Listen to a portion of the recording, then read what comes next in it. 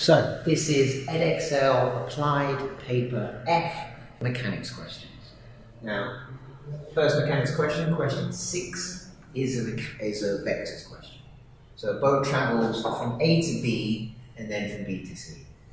The displacement from A to B is negative 28I plus 80J. So, roughly speaking, we're going, so it's going to the left and up. So you've got A, it's going to go somewhere like this to B. It's just a sketch, so I've got the thing in my head.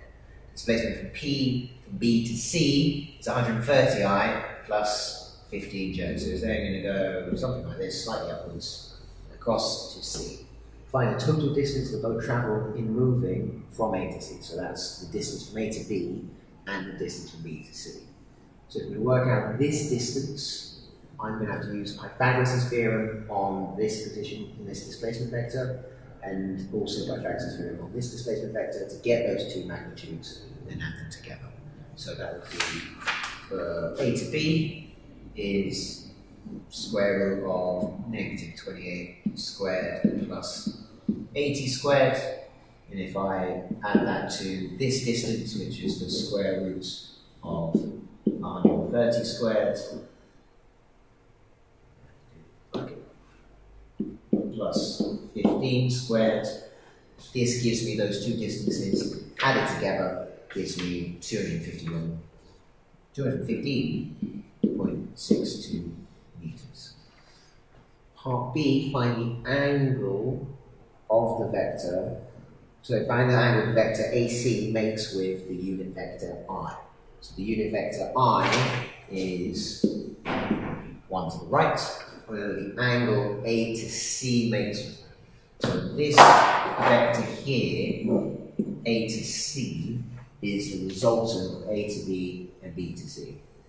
So A to C is just going to be these two added together. So A to B added to B to C. So this vector added to this vector, negative 28 and 130, it's going to be 102 I, and 80 and 15 is 95 J.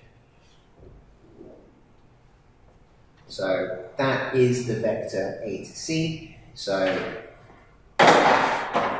if I was sketching that, that is gone 102 across and 95 up.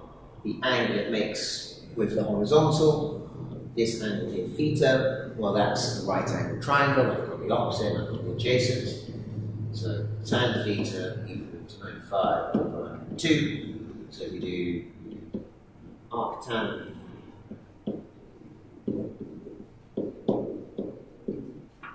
that gives you 42.96. 0.